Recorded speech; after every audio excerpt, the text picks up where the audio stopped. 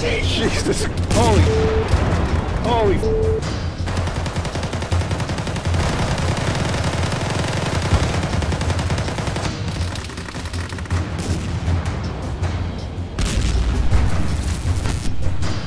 Shack is more than just a group of people who come together to play the most authentic military sim on the planet.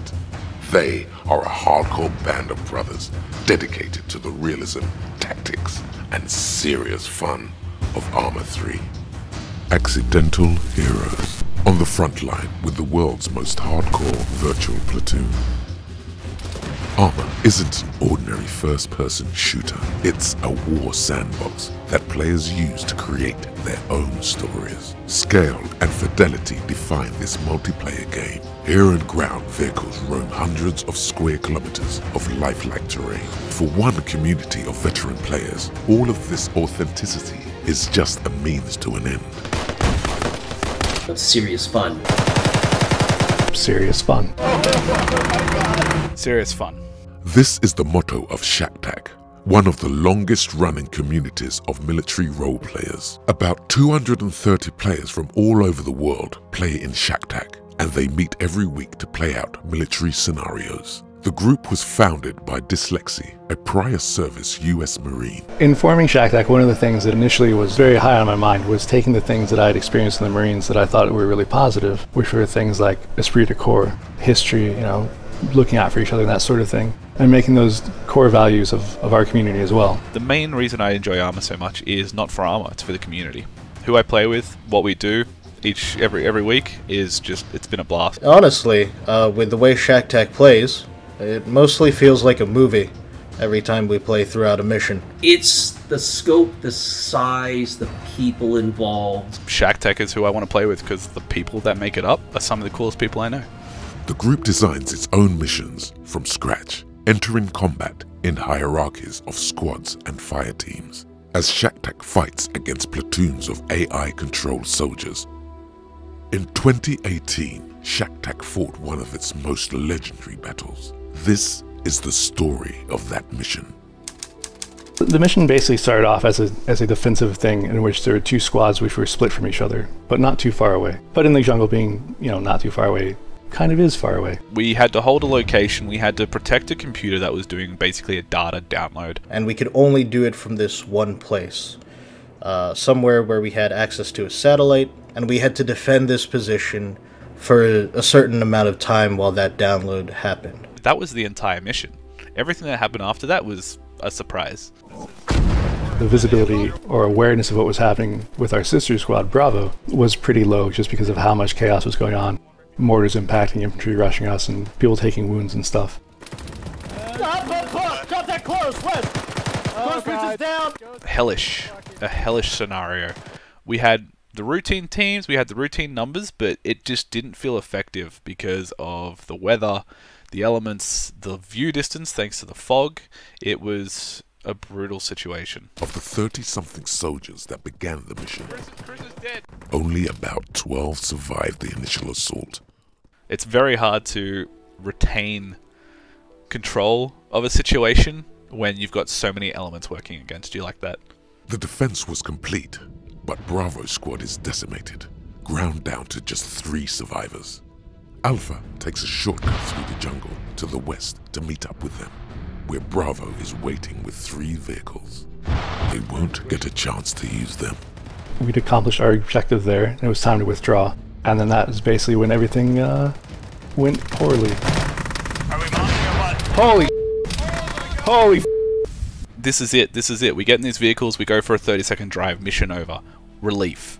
And then you've just got the rug pulled out from underneath you. And it's in the most violent way possible, which is, there's our rescue, it's just exploded. It's a massacre as the 2 squads merge. All of those lofty ideas about, stick with the team, the overall mission, things like that start to fade away, and you're more concentrating on survival, watching your perimeter, not getting shot. Bodies in the grass, bullets cracking overhead. The enemy are uncomfortably close. Contact south, You okay? Holy Ohio's dead! I'm bleeding now. Almost everyone is dead.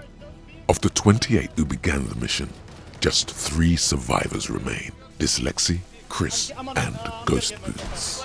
Jesus Christ, let's go. There was no reason for us to stay there any longer. We had gotten the objective. It was falling apart. We needed to bug out. So we were stretched out. We're trying to move.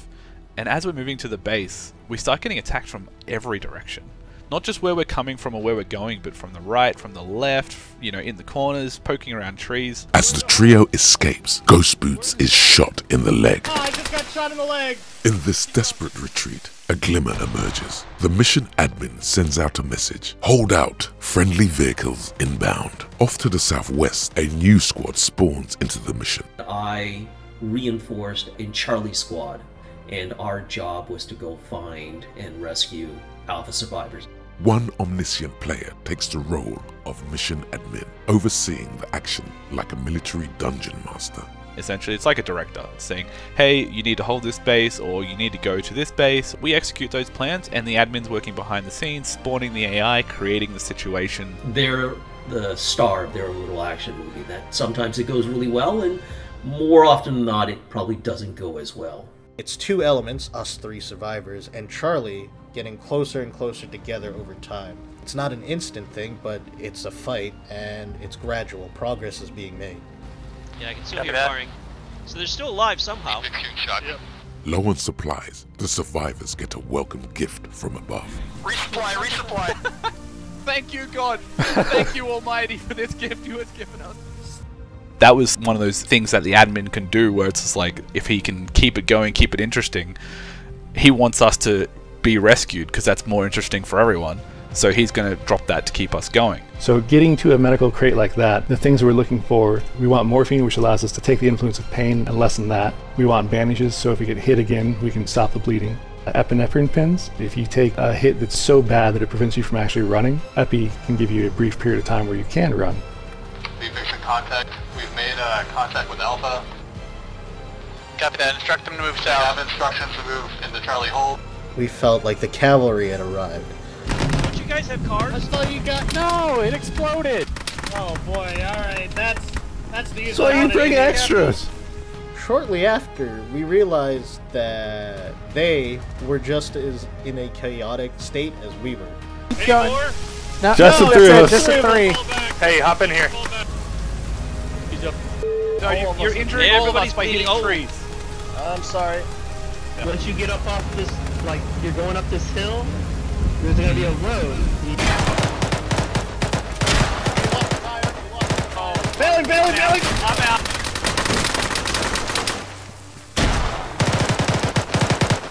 That's the worst Uber ever. I'm legs again. Ghost Boots loads the wounded Shaktak leader into the UAZ, dragging him to the car door. Getting abducted. I'm in. Working on it. All of us. Everyone on the car. The situation starts to get dire. Half the people are dead. We're out of medical supplies. Everything is broken. MG Bait leads the group of 3 vehicles. But up the road, an ambush is waiting. It's starting to feel pretty good because we've been driving for some time. It looks like we may have broken contact. You know, hope is around the corner, and nope, there's an RPG. Oh!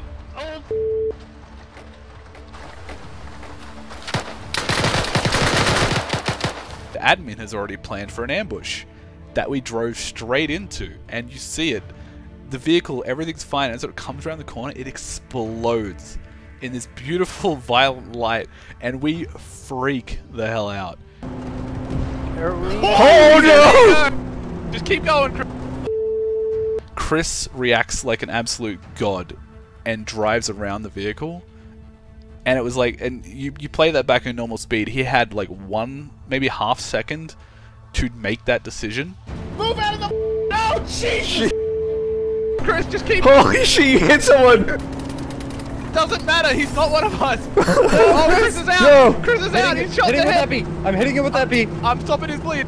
Because it was just this crazy moment. And that wasn't even the end of it. As soon as we get past it, Chris gets shot. He gets shot and knocked unconscious, and we start pulling off the road. I kept driving. The LZ was not that far ahead, and if I stopped, I rationaled, I'd be putting more people in danger. Stopping is often death in that scenario, but it got all of them in the end. None of them made it out. So we eventually drive to an area that's like a little outpost in the middle of the jungle. And we don't know that we have any particular kind of air extract coming in, but we're requesting it. The final survivors end up in a place much like where they started. A series of trenches encircling a small base. It's an LZ, not a Ford. Get out of the car. There's ditches that we can get into. Well, get out of the car, get into the dishes. They take a defensive position, and then, for a third time, an enemy confronts the group without warning. Oh, What the fuck is that? get in, Holy fuck! And Dyslexia and I are both like, what the hell? And then it just slams into the UAZ that we were driving, like crashes into it. And he just T-bones the UAZ. I'm alive! I jumped out of the car! Get in, Chris! He jumped out at the right time! I know!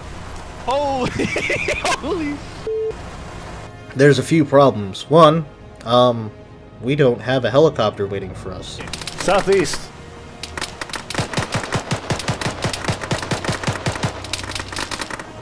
Firing at every single infantry we can see, and when I say every infantry we can see, it's the ones that actually exit the tree line, because who knows how many more there are.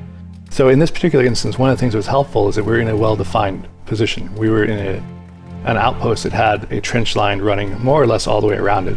We were in that trench. We could communicate that up to the pilot. Is there going to be a rescue here? Are they going to actually try it? If he's coming in now, be ready. I don't think he is, though. Probably gonna spend rockets, that's what I Stay alive. Their eyes scan the tree line for enemy silhouettes. We are all tight on the LZ and ready. Stay out of that open area. They clutch their fragile defense. Okay, Knowing guys. those situations from experience, you have one shot. That bird comes in and it either blows up because an RPG slams into it, or everyone loads up and leaves. Here we go, here we go. Okay, stay out of the center. That's been safe. The chopper descends, a final lifeline from the heavens. Even as the survivors board, rockets cut through the air and detonate around the LZ. It is the final punctuation of this bloody escape.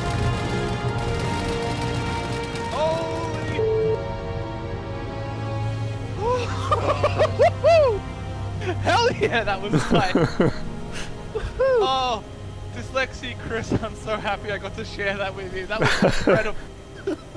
I still got 4 magazines. Do we want to go back? Well, I think Dyslexia's slogan of serious fun captures the ethos of Shack Tag. You can suck at the game, but if you're a cool person, let's go, get in here. What that sense of community does for people in their real lives has shifted the emphasis strongly towards making sure that the community is as healthy as possible. People are looking out for each other, who care, who have compassion and empathy, and also play a game. Being around those people, you're not around toxicity. You're in fact around a culture that is super against toxicity. And pretty much it's that sense of camaraderie that you've been playing with some people for years. And the interplay between them, the jokes, the ribbing, the drama that comes out of, you know, somebody exploding from a tank shell. It's a video game. I don't mind dying if it means saving people's lives, and if I can do it being just a dramatic bitch, I'm gonna do it, because that's so much funner. The glue that bonds Shack isn't military procedure or a set of rules, but a larger sense of belonging.